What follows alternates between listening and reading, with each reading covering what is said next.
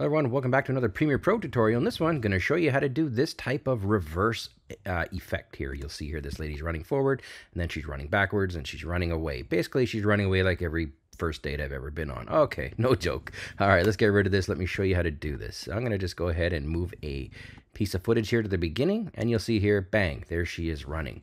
Now, to get the reverse, it's very, very simple. You basically want to pick the part where you want the reverse to start. So I'm going to start it at about the 5-second mark, right around here, something like that. Okay, now I'm going to hit Command K or Control K if you're on a PC, and we're going to make a cut. And from the 5-second to the 6-second mark is all we're going to cut. So I'm going to make a second cut after 1 second here. Of course, you can do this as you see fit. And then presto, we've got this one isolated section. Now I'm just going to take this section to the right and move it over a little bit.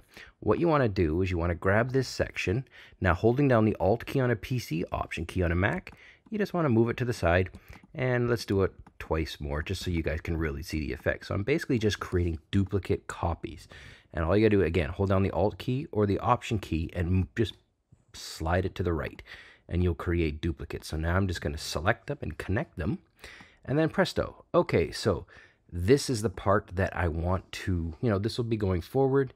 And then this part I'm going to reverse. So I'm going to go right click on this. And then you're going to see a few different options. The one you want to select is speed duration. And then you'll see here the option to reverse speed. Watch this. Now watch what happens. Click forward, running backwards, clicking forward. Do it again. Right click on this second piece. Speed duration, reverse speed. Presto, and then you can connect it all together and you've got the final effect. That's all there is to it. Thanks for watching.